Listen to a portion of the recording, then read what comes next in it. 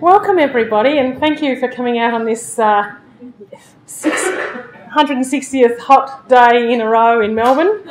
I'm Melissa Castan from the Castan Centre for Human Rights Law at Monash University.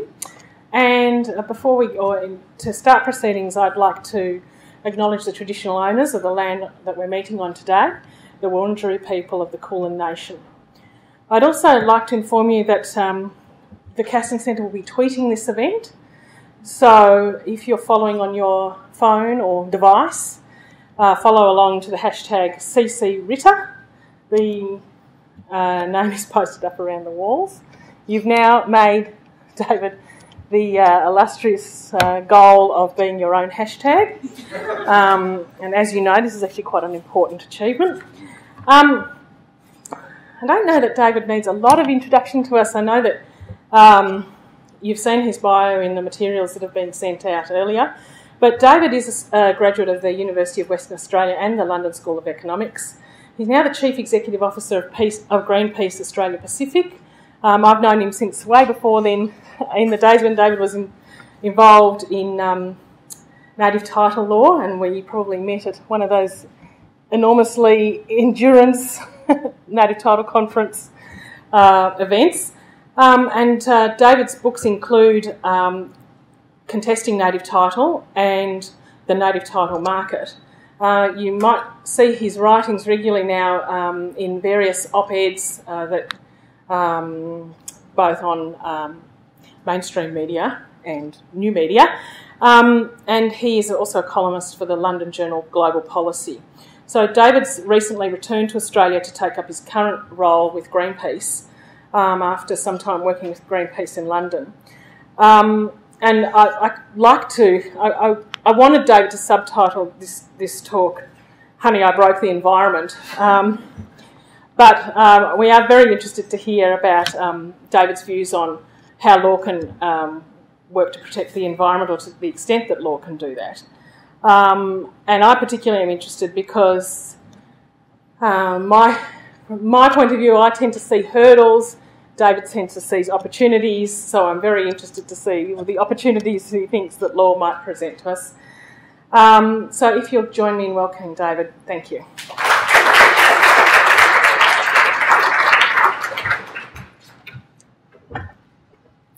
I'm going to start by reminding you, Melissa, that the first time I met you, I asked for your autograph.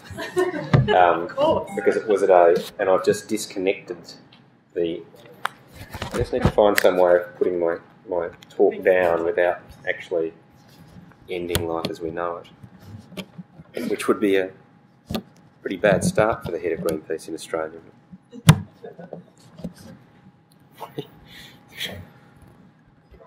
Not many people can do what you've just done. For those watching online, I understand this is the electric viewing right now. Can we shift it a little? Otherwise, I'll go to lose everything onto the ground. This is ideally the sort of thing we would have do our best. Right. So I do want to start by thanking the Castan Centre for inviting me to speak here this evening. And I also want to thank Melissa personally. Melissa warned me about saying anything about her this evening because she gets to talk last, but I'm going to demonstrate some bravery and do it. Some of you will know already the extent to which Melissa's energy and determination are the X factor behind a whole lot of good things that happen in Australia, and that are never identified as being the work of Melissa Castan.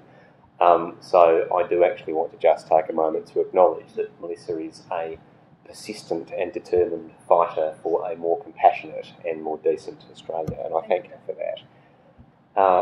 As I say, I've been fortunate enough to be a guest of the Castan Centre before, and it is always an enormous honour to be a guest of Castan. I want to start what I'm going to say this evening by talking a little bit about the external world, the environment, and its the drivers of environmental destruction and the limits of our world. According to one influential scientific paper published in 2009, the Earth has 9 planetary boundaries, and those 9 planetary boundaries define the safe operating space for humanity. Sadly, according to the scientific team that undertook the survey, 3 of these, the climate, biodiversity loss and the nitrogen cycle, have already been exceeded and we need to pull back. Others are under threat. Now this evening I'm going to talk principally about climate change because it's the most urgent of the environmental crises. Now, there are regular big reports that come out from august international institutions about just how serious climate change is. I'm going to refer briefly to the most recent, which is the World Bank's Turn Down the Heat. You can just imagine the internal communications department trying to work out what to call the report. Turn Down the Heat, Why a 4-degree warmer world must be avoided, that was published in November last year. Now, the current president of the bank wrote in his foreword the following words. This report spells out what the world would be like if it is warmed by 4 degrees Celsius, which is what scientists are nearly unanimously predicting by the end of the century, without serious policy changes. The 4-degree scenarios are devastating. The inundation of coastal cities, increasing risks for food production, potentially leading to higher malnutrition rates. Many dry regions becoming drier, wet regions becoming wetter, unprecedented heat waves in many regions, especially in the tropics, substantially exacerbated water scarcity in many regions, increased frequency of high-intensity tropical cyclones, irreversible loss of biodiversity, including coral reef systems. And then he added, and most importantly, a 4-degree world is so different from the current one that it comes with high uncertainty and new risks that threaten our ability to anticipate and plan for future adaptation needs. Now, the World Bank, of course, I don't need to say, is hardly a vendor of the Green Left Weekly or your local purveyor of rumours and conspiracies. It is a highly conservative institution, and this is the president of the World Bank writing in these very serious terms. Since that report, though, the data has only got worse. In late November last year, another report was presented to the UN, this time a single study, indicating that large-scale thawing of permafrost may already have started, causing leakage of methane that is currently trapped underground. Now that news takes us, to quote the brave Fairfax front page, to the edge of catastrophe. Then last week it was reported that 2012 saw the second greatest annual rise in CO2 emissions on record. One can put this in so many ways. Of course, being an Australian male, I tend to think of these things in sporting parlance. And so if we think about avoiding 2 degrees as a cricket run chase in a one-day match, it is true that we can still make the target, but the run rate is already steep and is increasing ball by ball, over by over. So the question I have for this audience, and the question I want to pose this evening, is this. What is the law going to do about it? Or to put it another way, as a matter of law, does the end of the world as we know it feel fine?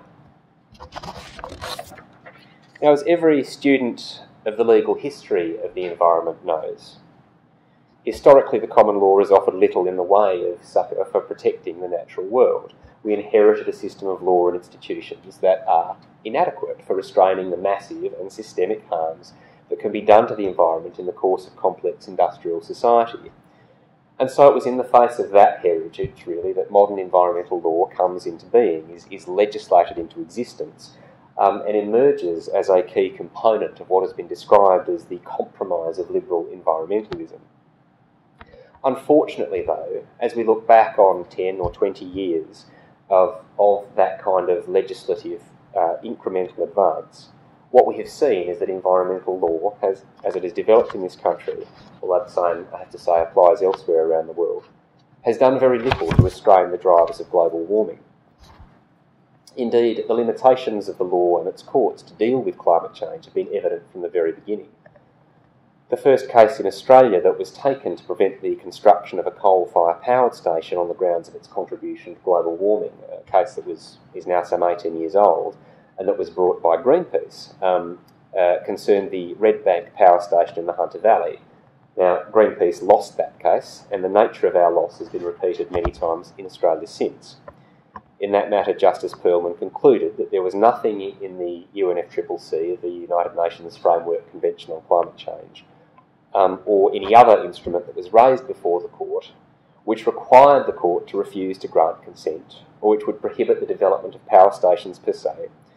And His Honour went on to say, whether they should be prohibited is of course a matter of government policy, and it is not for the court to impose such a prohibition. Now, there is of course still no prohibition in Australia against building coal-fired power stations, against expanding coal exports, or against undertaking any other activity that is seriously damaging to the global climate. I think it's fair to say that so far our legal system has proved largely impotent in achieving the societal objective of preventing dangerous climate change. And in that sense, our current system of laws and institutional arrangements is failing us. Now, the problem for the law here is one that we know from other contexts, and that is that when systems of law and governance are perceived as unable to deal with widely recognised social problems, that can cause a crisis of legitimacy. Many years ago, it was the gap between the fact of continuing Indigenous traditional ownership of land and waters in Australia and the law's abject failure to recognise those social facts that precipitated the crisis of legitimacy that was only resolved through the Mabo case. We have one of the participants in that litigation here with us. I trust you have all seen the wonderful mini-series.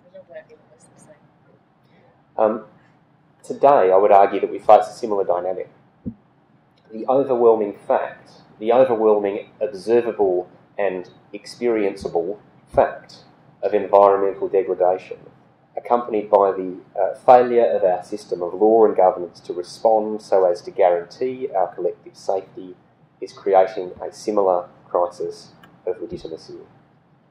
Or to put it another way, a house that cannot provide shelter for its residents is no longer a home.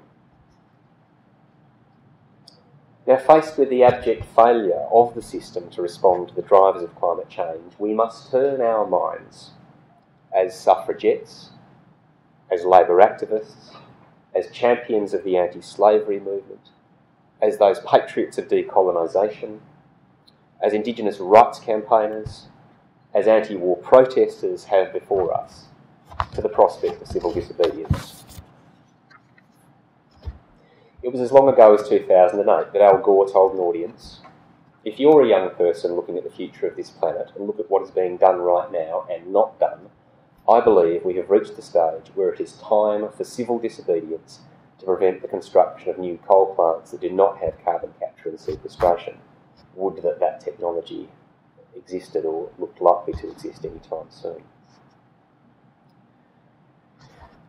The term civil disobedience was coined by Henry David Thoreau in the 19th century in an essay in which he explained his refusal to pay the state poll tax implemented by the American government to pay for a series of causes that he thought were unjust, including a war in Mexico and the fugitive slave law.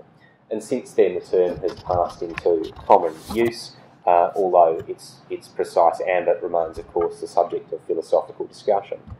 John Rawls, the late John Rawls, described civil disobedience in this way as a public, non-violent and conscientious breach of law undertaken with the aim of bringing about a change in law or government policies.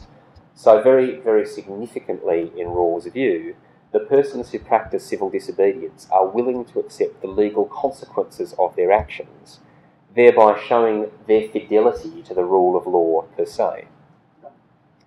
So civil obedience does not, in other words, does not entail disrespect for the rule of law or for its agents like the judiciary and the police.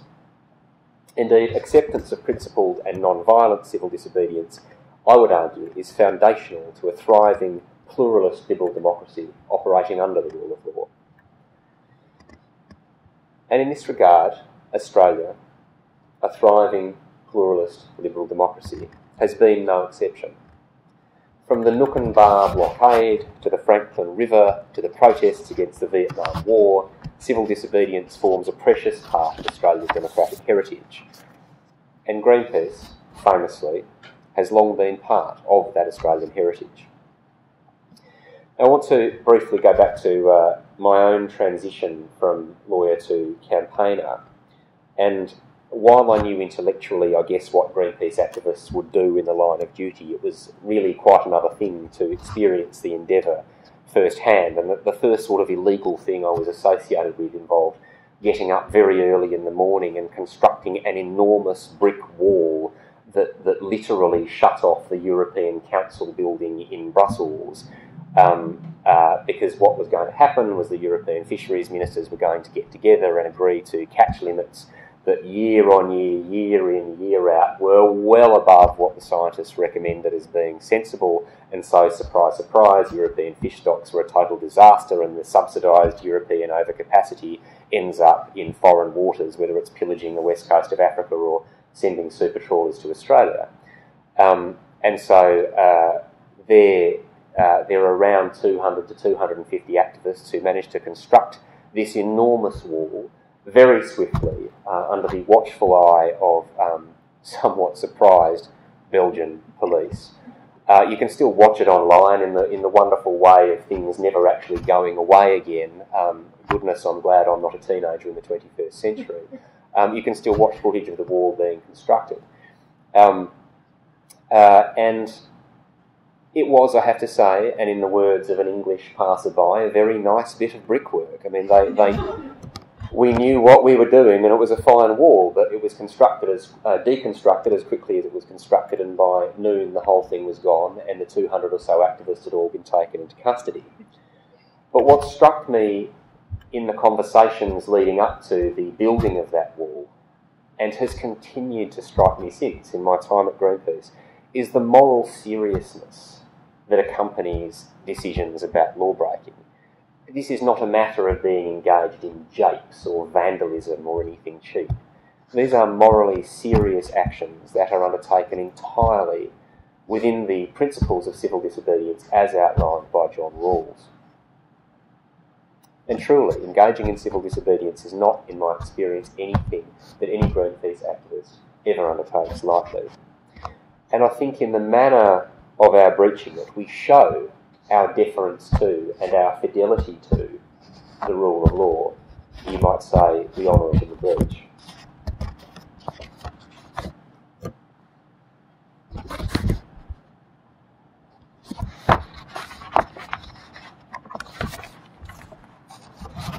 But let's make it human.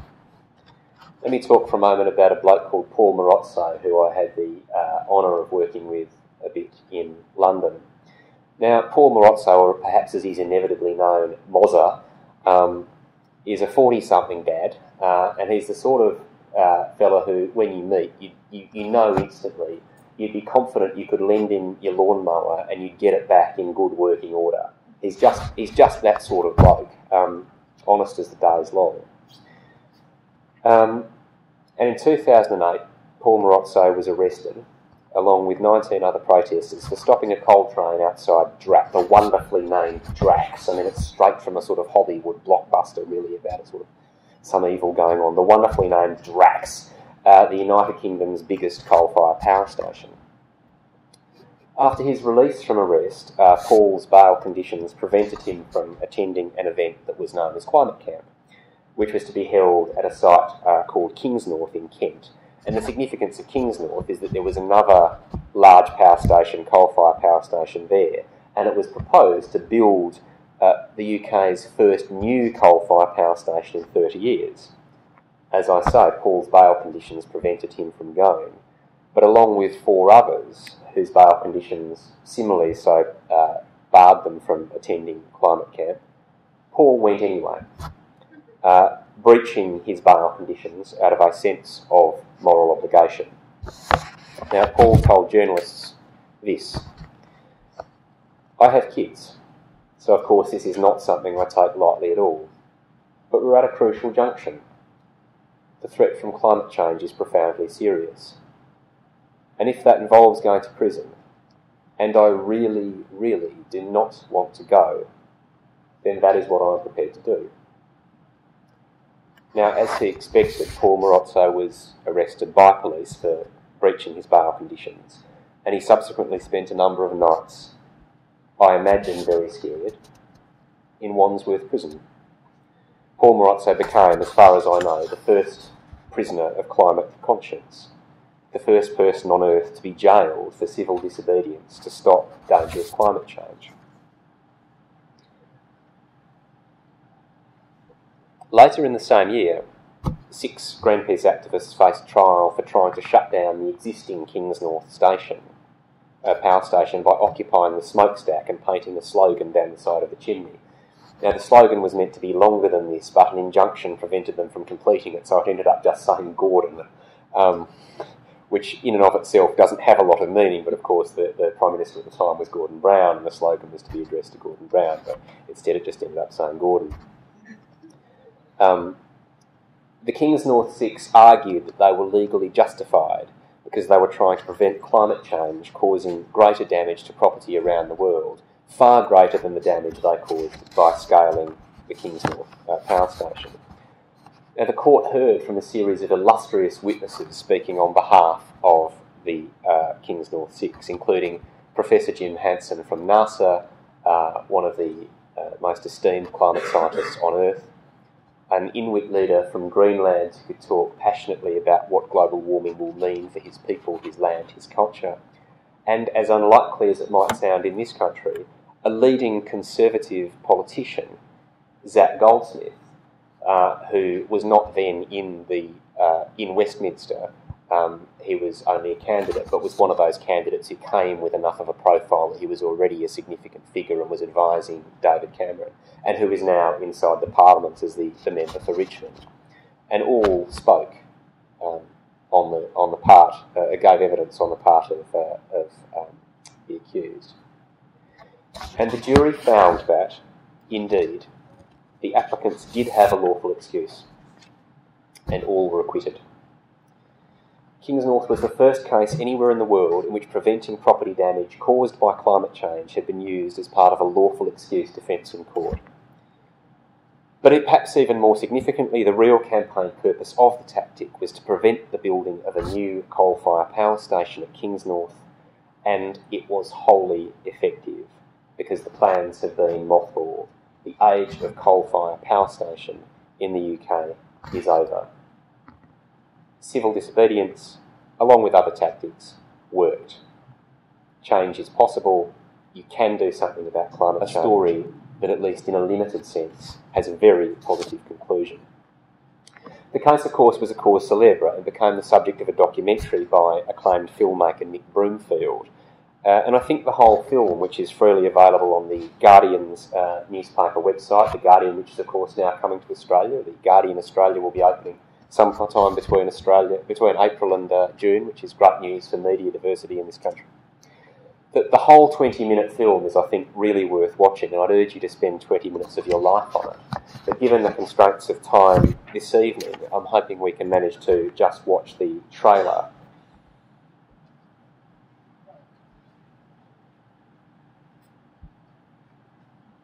We maybe dim the lights so we can do that.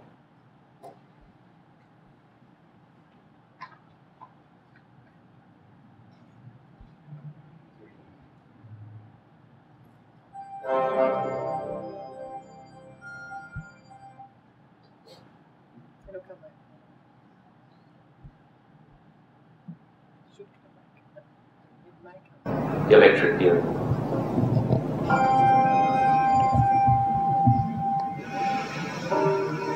Environmental campaigners have broken into a Kent power station and are threatening to shut it down. Well, it's kind of like doing a military campaign. Yes, it is, yes. Don't you people on the chimney? I'm standing right now on top of a chimney that belches out 20,000 tons of CO2 every day.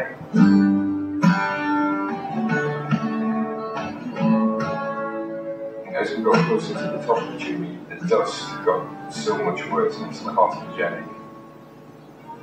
How big is that chimney? 220 metres. Was this the first illegal thing you've done? There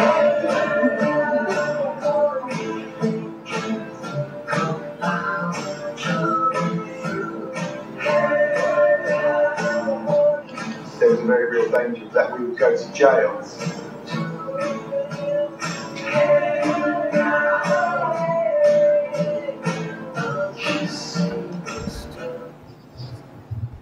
So it gives you there's some other rather more risque things suggested by YouTube. Although I understand that there was talk of a feature film that in the end one of the reasons it didn't go anywhere is because there was a certain reluctance to include a love story that did not actually occur in real life and that may or may not have involved something going on at the top of the smokestack. That at least was the story I heard around the office. It is significant that Broomfield called his film A Time Comes. That the trailer really it gives a flavour, but I would urge you to watch the 20 minutes of it to see the mentality, to see the moral seriousness with which I think the Kingsnorth Six undertook their actions. The quote, "A time comes," in context, is drawn from a statement by Martin Luther King in New York in 1967. And King says this: "A time comes when silence is betrayal. Men do not easily assume the task of opposing their government's policy, especially in time of war. We must speak with all the humility that is appropriate to our limited vision, but we must speak. For we are deeply in need of a new way beyond the darkness so close around us." And I think it is timely, really, to reflect on Martin Luther King's words in the context of contemporary Australia. Time comes when silence is betrayal. Men do not easily assume the task. We put to one side the sexism of the language. Men and women do not easily assume the task of opposing their government's policy. We may not be in a time of war, but we are in a time when the status quo is very heavy in this country. We must speak with humility, but we must speak.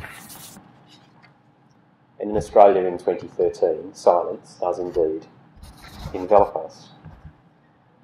And I want to go back now, just for a moment, to the climate science, to concentrate specifically on what's predicted for Australia. And in short, the implications for our country are particularly bleak. This is the headline in a recent piece in Grist, the highly regarded US environmental blog. I couldn't work out how to do the screen grab, so what you have is some of the article typed out. But the headline, as you read, is "Australia is so screwed." And it was a review of a longer piece that appeared in Rolling Stone magazine, which talked about the end of Australia. Just last week, the Climate Commission produced this rather wonderful infographic of what they called Our Angry Summer, which just set out the sheer number of records that were broken in this summer that was made worse by climate change and was a sign of what is to come. Already our country is suffering from climate change, and absent a change in policy direction around the world, things are going to get much, much worse. So we have a massive national self-interest in helping ourselves on this. And our single biggest contribution to this fate that we are already experiencing and this worse fate that awaits us is our coal exports.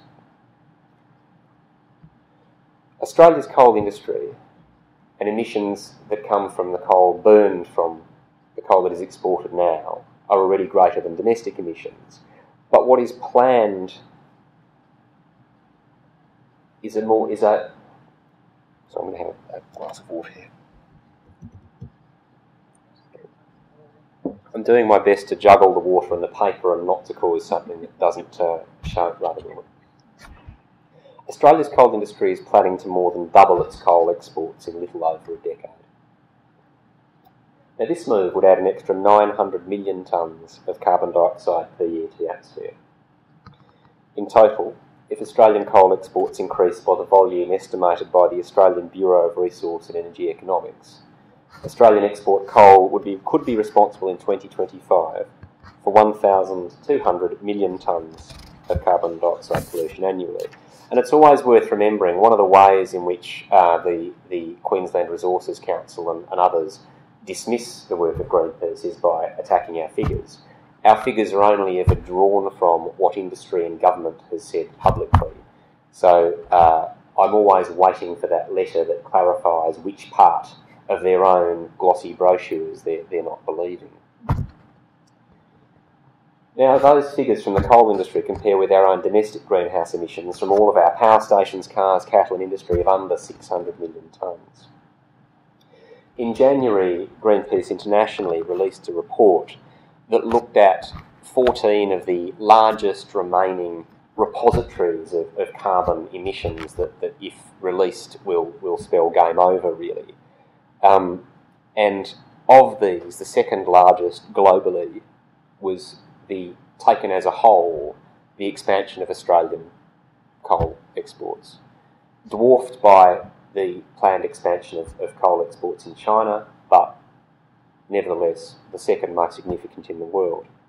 And taken together, these unconventional, these irresponsible, these out-of-control fossil fuel enterprises, taken together, they lock us into a global path towards 4 degrees and worse and worse and worse. But the striking thing, if the sort of appallings of this weren't enough, the striking thing is, despite the proposed radical expansion of Australia's coal industry and the consequences for us as a nation if this occurs, is that no government in Australia even keeps track of the figures of what will happen if we export this coal, of the emissions that will result if our coal is burnt in power stations in Southeast Asia, let alone considering actually stepping in to do something. Further expansion of coal exports is encouraged virtually without question by both major political parties.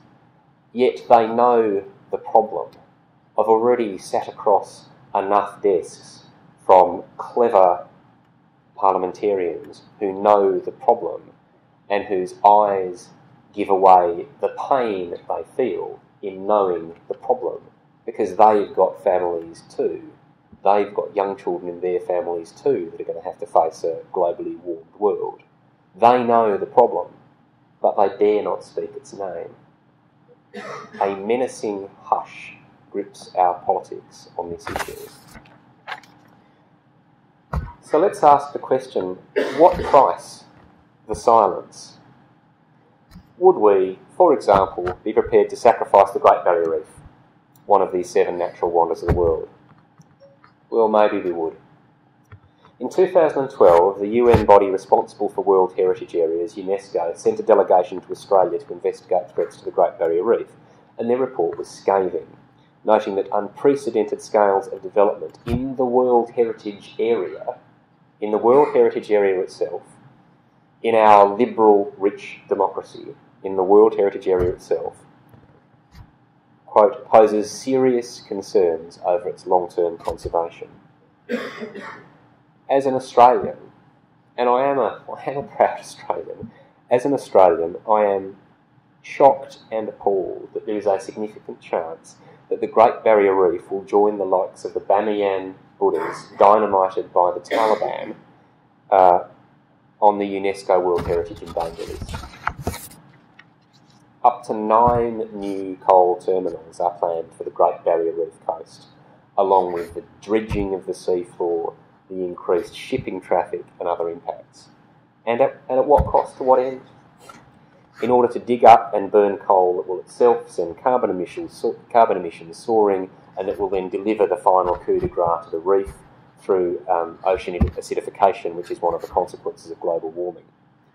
Now, that's even before we start talking about the destruction of local communities and the cost of countless real and existing jobs in tourism and agriculture, which is the inevitable consequence of a further expansion of coal mining. Our governments seem determined to turn the Great Barrier Reef into an industrial zone.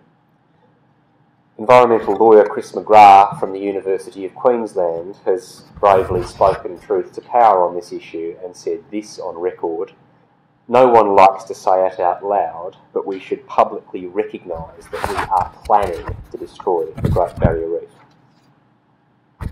We face the loss of one of the 7 wonders of the natural world, a wonder that is in our care and custody to protect. And still the silence grips us, broken only by the whisperings in our hearts that something is just not right. So as lawyers, as law students, as citizens, as activists, we need to take a deep breath and we need to speak about this uncomfortable business. We must end the silence. And earlier this year, as our country was gripped by extreme heat and fires, there was a beginning, one effort among many, made to break that silence. I co-signed a letter that was published in the Australian Financial Review that was signed by, among others, some eminent climate scientists, including Professor David Caroli, by the former government of Victoria, Professor David de Kretser, by the former Premier of Western Australia, Dr Carmen Lawrence, by Professor Robert Mann from La Trobe, by Ian Lowe, and others. And our letter called on, and I'll quote from it now, called on Australia to cease the expansion of coal exports from this country and join efforts to prevent global warming running out of control and destroying lives and livelihoods here and abroad. Our coal is a contributor to global greenhouse gas emissions, which have worsened extreme weather. People at home and abroad are suffering as a result. We went on, our choice is clear. Cease expansion of coal exports or willfully threaten the future of our children. We understand, we said in the letter, that it is not easy for Australians to talk about the role that our coal plays in driving climate change. But we can no longer maintain our silence. It is the case. A time comes. So what does the time mean for law students, for lawyers, for legal academics, for those who understand how the system of power and governance works in this country? Will there be rainbows in the courtroom? Or is that just it then? Are we to be the generation that lost the Great Barrier Reef?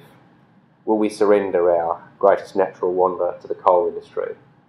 Will we give up on the run chase of hauling in the rising carbon emissions, keeping the global rise to under 2 degrees?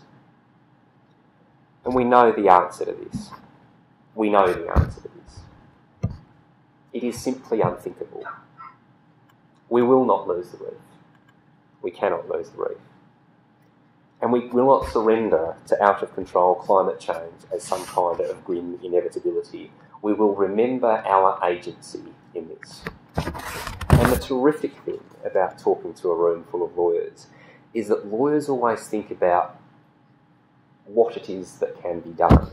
You can almost hear the wheels starting to turn. You know, it's that old business of sort of a lawyer turns up at the moment where you're going to get sent down below, or you're going to go up and meet some Peters and say, well, you know, what are my options here? I'll get some advice. What are the cases say? Is there a cause of action? The great thing about lawyers is they think about that agency, that ability to challenge a state of affairs. So I know you'll already be thinking, those of you in the room who are lawyers and law students, what do we do about this? And as citizens, as lawyers, as law students, I would urge you, we need your support. As lawyers, you can take the work and you can bring the cases. And for those of you here who are already engaged in this work, thank you. Thank you. Thank you. But can we have more of the same, please? And for those of you in doubt, please, we need your help. We need your advice. We need your representation. We need your support as citizens. We need you fighting for law reform. We need you agitating doctrine. We need you searching the common law for useful concepts. We need you talking to your international colleagues for ideas that might work in Australia. And we need you agitating the idea that a legal system that permits this to occur is necessarily experiencing a crisis of its own legitimacy. For only when lawyers say this will the word start to take hold. We need you taking test cases. We need your very generous offers of pro bono assistance. We need you providing the legal support to campaigners and to activists who are putting their bodies and their reputations on the line. For every Kings North 6, we know there is a legal team, just as there was a legal team behind the Mabo case many years ago that secured that historic and unlikely win. We need defenders of civil disobedience, defenders who share Greenpeace's fidelity to the rule of law and our acceptance of the science that we face a national and planetary emergency and will speak out. At the risk of sounding like an old-fashioned patriot, my friends, your country needs you. The movement needs you, the climate needs you, the Great Barrier Reef needs you, and the times call for effort from all of us. And I am confident that you will answer the call of the times. Thank you for coming along tonight.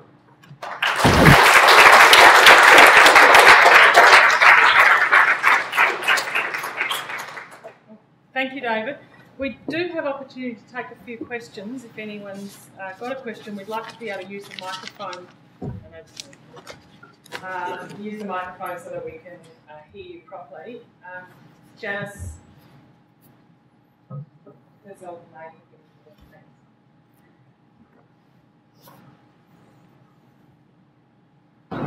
My name's Annette Brannan, and I'm not a lawyer, but I'm an avid Greenpeace supporter. Thank you.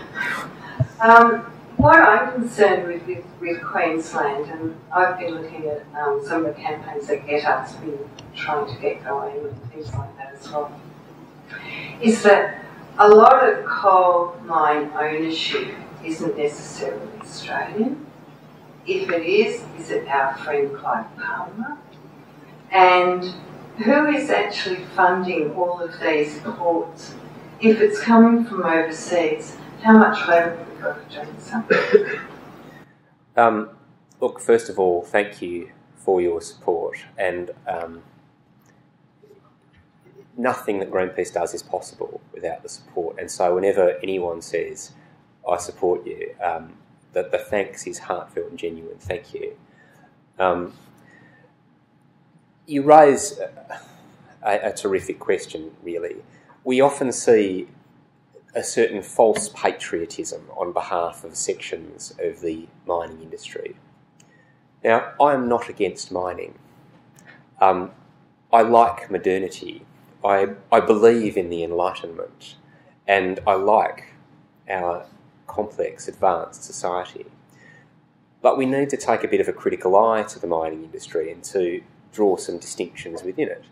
And it is true that the majority, as I understand it, I think that the figure published by, I'd need to check the source, but I think the figure published by Rio Tinto was that as high as 83% of the profits of the mining industry end up overseas.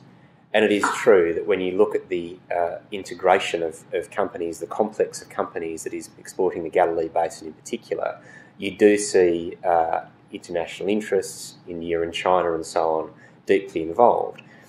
I think, though, we do need to be very careful because there is nothing wrong with internationalism per se, of course. And to the extent that it raises questions around how we deal with these issues internationally, well, we do have a global framework of law and diplomacy. But also in a campaigns context, we have campaigners and activists and citizens and lawyers who are fighting the same fight that we are fighting in Australia, in India, in China. Now, we're very fortunate this week, we're very fortunate this week to be joined in Australia for the first time by the new Rainbow Warrior. And please do come down and see the new Warrior. We'd love to see you down there. James, when will the first open day be? Saturday, the open day of the Rainbow Warrior. Please do come on down. It is an iconic and a historic boat. Come down and say hello. We're lucky enough to be joined by, for that tour, an Indian campaigner who has really come to Australia to speak about the unsuitability of coal as a fuel for ending poverty in India, and to speak about the rise of the Indian renewables industry. And this, I think, is a crucial story to tell in Australia. Coal doesn't end fuel poverty in India, and the renewables industry is on the march, and we must support that renewables industry in India.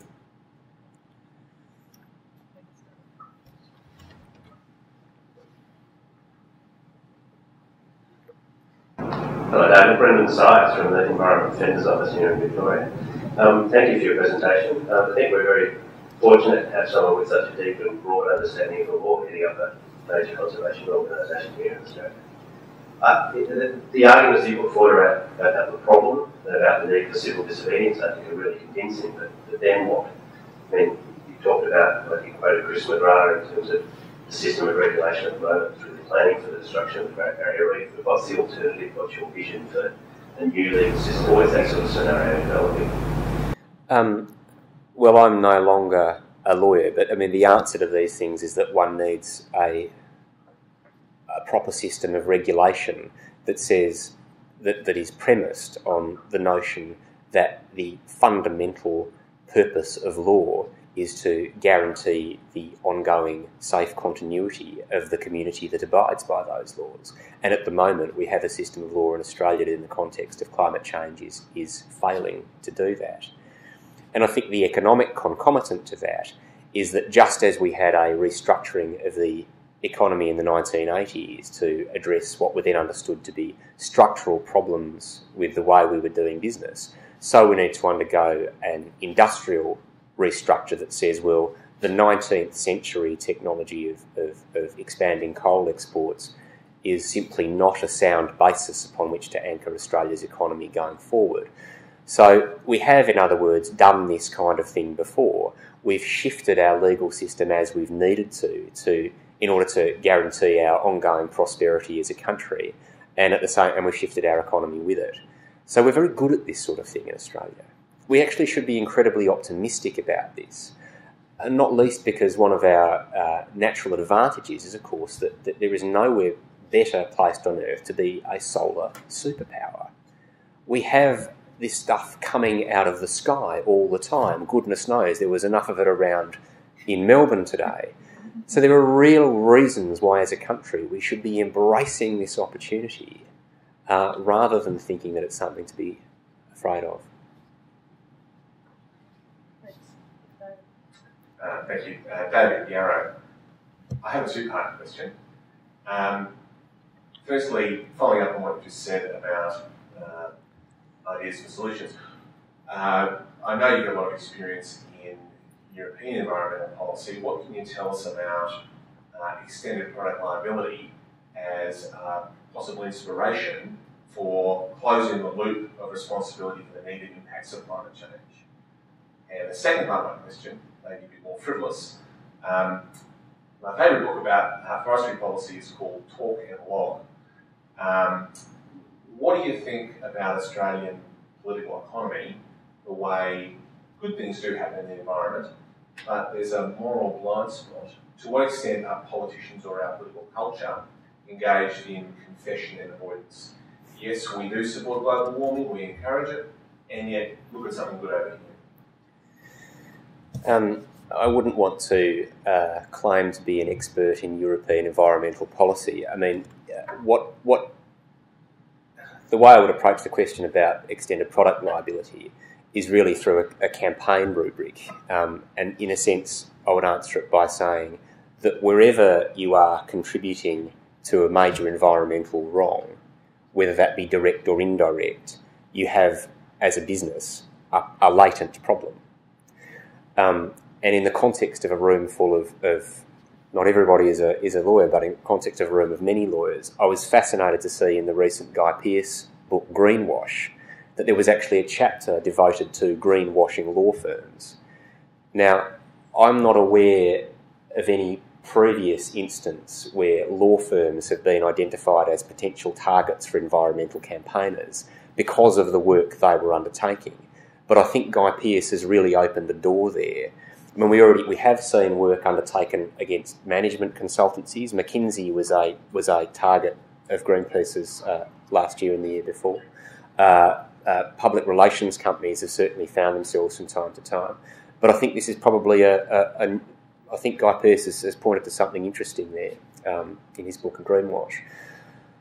As for the curious nature of Australian politics as it is now, again, if we think about what happened in the 1980s, and regardless of how one regards the raft of economic reforms that accompanied what I guess generally is referred to as the Washington Consensus, or economic rationalism in Australia, regardless of how one regards that normatively, there was a policy consensus and there was a policy bravery there. There was a preparedness to engage in leadership, and there was bipartisan support for what was done.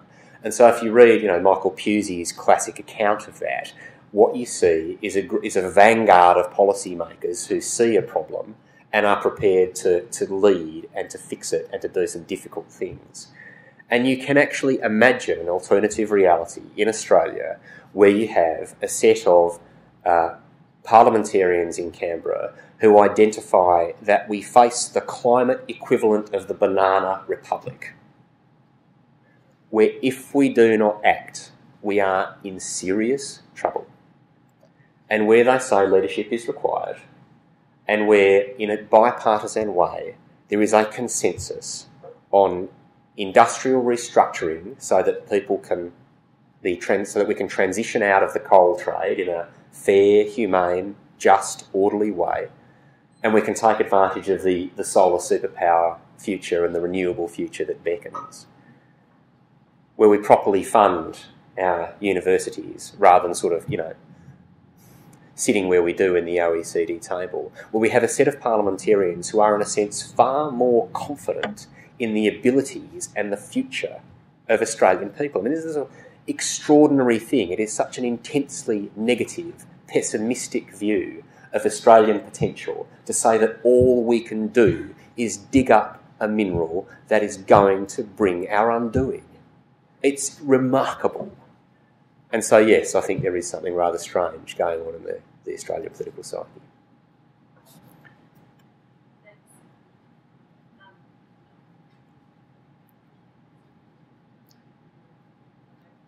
I work as a climate change lawyer in Melbourne.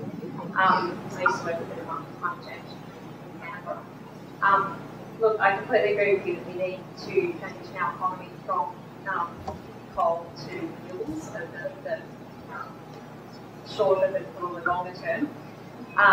But Australia does have a carbon price in place, and that it's not ideal, but it's a very important first step. And I'm astounded at the moment in the political climate that there is no political leadership on climate change, and there's no community sort of sounding or support really for the retention of carbon price when we're at a time when coalition might take away that carbon price. And I just wonder what Greenpeace, is doing, if anything, to sort of garner support for retaining the carbon price as we approach the election. Look, the carbon price is a good start, and there are other good things that have happened, but in a sense, that only emphasises the policy schizophrenia that grips the place. That on the one hand, you have the carbon price, you have the Coalition's direct action plan, you have the renewable energy target and other mechanisms. But on the other hand, you have the expansion of the coal industry as fast as we can possibly dig the stuff up, it seems. I think underneath the controversy around the carbon pricing mechanism, what's significant is that you actually have consensus on Kyoto, you have consensus on 2 degrees, and what that means is that there should actually be some possibility going forward to transcend the partisan politics and to find a new kind of consensus around this. I mean, we are not too far away from 2009 when briefly it looked like we were going to have a policy consensus on this. And one of the first things I did when I came into the job is, naively perhaps, but in good faith, simply urge the political leadership in this country to seek to forge a new consensus on this. I mean, people who enter political life, I genuinely believe do so with the best of intentions, and I think they have their better selves that remain there regardless of what the day-to-day demands of the press cycle and so on throw at them.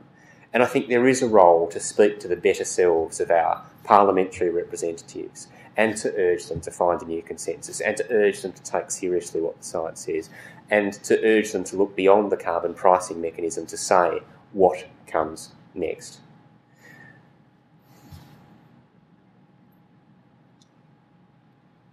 David, I'll just yell. I'm a law student, and when we're talking about civil disobedience, I want to become admitted as a lawyer, and I just wonder if you can talk a bit about what the implications are if you take that to unfortunate. Yes, well, look, as a former lawyer, I mean, I don't have a practicing certificate anymore. I decided I no longer wanted to be a lawyer, so I allowed it to lapse. It seemed a vanity, in a sense, just to keep a practicing certificate when I wasn't intending to practice again. But the short answer is I don't actually know what the implications are for a law student or, in fact, for a lawyer. But I think that would be an excellent topic to agitate. Actually, I nicked the question from another student at an Environment Defenders event recently, which was talking about civil disobedience, and it was a big question. It was really, really interesting. I mean, I would encourage anyone who is contemplating civil disobedience to be fully apprised of what the legal consequences are, because these are decisions that need to be taken seriously, morally seriously, in terms of personal consequences, consequences for families and so on. And that, again, is what shows the respect and fidelity for the rule of law, that one takes the consequences seriously. I would never urge someone just to do something on a rush of blood, but always to think very seriously about it. But I would encourage you to think very seriously about it. I think we'll take the last question up there. Last one. Yeah. Well, I'm a third year law student, and I guess I'm not really wanting to practice like law, but I'm certainly really passionate. And I'm wondering what your thoughts were on how applicable that actual degree can be, and how you have found that in terms of environmental campaigning, which is where I want to be steering myself. Yeah. What do you think about that kind of relationship between the two? We can have a chat afterwards, but look, I think law is one way of looking at the distribution of power, and it gives you a range of useful skills for that. But the thing about campaigning is that it actually takes the whole sort of universe of how power is distributed. You know, power is distributed by cultural mechanisms, by economic mechanisms, by personal mechanisms. And so when you work as a campaigner, you need to be across what the legal options are and the way that the law allocates power, but you also need to think in the wider universe. And so a law degree is one useful qualification you can have as a campaigner, but there are many others. One of the finest campaigners I know is someone whose background is in English literature. So I think actually you can make a great campaigner out of any number of disciplinary backgrounds. Law is certainly one of them, and good on you for having the ambition to make the difference. That was actually the second last question. The last one's over here. Try to get that one. Thank you. James Samaras is my name. I'm a barrister here at the Victorian Bar, and I see some other barristers here tonight. Over the last couple of years, I became more and more involved in a fight for forests, and you've used the Great Barrier Reef as a great example, and coal mining. But here in Victoria, we would consider our cool temperate forests as an equivalent iconic piece of Australia, which is being destroyed by clear felling. And even in terms of the carbon equation, it's a great sequester of carbon to retain the native forests that are currently being clear-felled. And I just wanted to bring that front of mind to you for your comments and what Greenpeace might be doing to try and win this moral war against clear-felling and protecting biodiversity. Yeah. Look, thanks for the question and thanks for the work you've done on forests. And I want to thank my colleague at the Environmental Defenders Office, which I neglected to earlier on after you identified. I mean, thank you for the work that you do. One of the difficult things about working at any environmental or probably any NGO is that you just can't do all the worthy things that you wish you could do. And Greenpeace isn't involved in the Victorian forestry issue, but I am aware of the problem and have spoken to a number of people in Victoria about it. I'm happy to have a dialogue for what might be done. This is, in a sense, the tragedy that confronts us, is that it is not, that it was only climate change. But even if we get across the line on climate change, there is deforestation, which of course is a contributor to climate change, but on its own terms, because of the biodiversity loss, because of the loss of these wonderful places. There is the crisis of overfishing. There's the crisis of the litter that's clogging up our waterways and the litigation brought by multinationals like Coca-Cola to prevent container deposit schemes. There is so much important work to be done. So, look, I commend the work you're doing, and let's have a chat. Thank you very much. Even I can't get the microphone to work. Thank you, David. Thanks, Melissa. Just before we wrap up, I'd just like to mention thanks very much to Janice and Andre and the technical crew who have helped us tonight.